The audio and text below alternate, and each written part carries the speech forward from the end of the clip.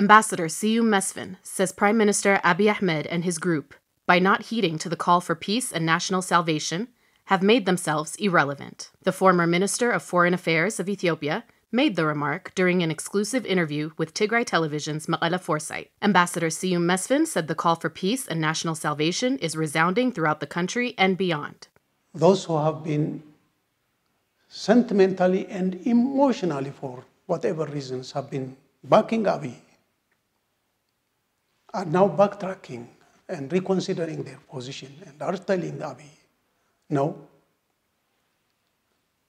They're telling him, first you build consensus, bring all stakeholders together, allow that process to take place,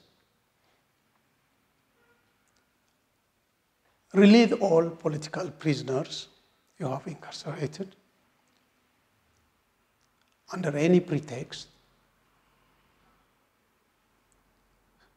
So it would be a joke to call for an election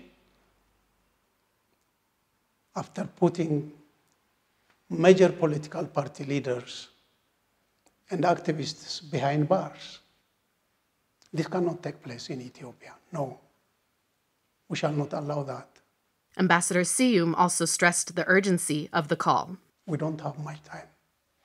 As time proceeds with this chaos, the dangers of the country's collapse, the state collapse, is unavoidable. We must run against time. We don't have that luxury. And Abiy is playing with fire. Abiy's group is playing with fire. There was a debate within the various parties who are for the dialogue, whether Abiy and Prosperity Party should be part of this dialogue or not.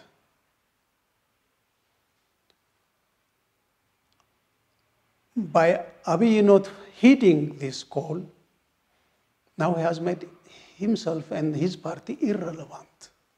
They are irrelevant now. I'm not sure what the forum of the dialogue would conclude on the role of Abiy and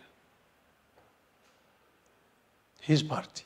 Ambassador Seyoum criticized some quarters in the international community for their appeasement policy, which is manifested in their contradictory actions of supporting his reforms while at the same time urging him to embrace dialogue.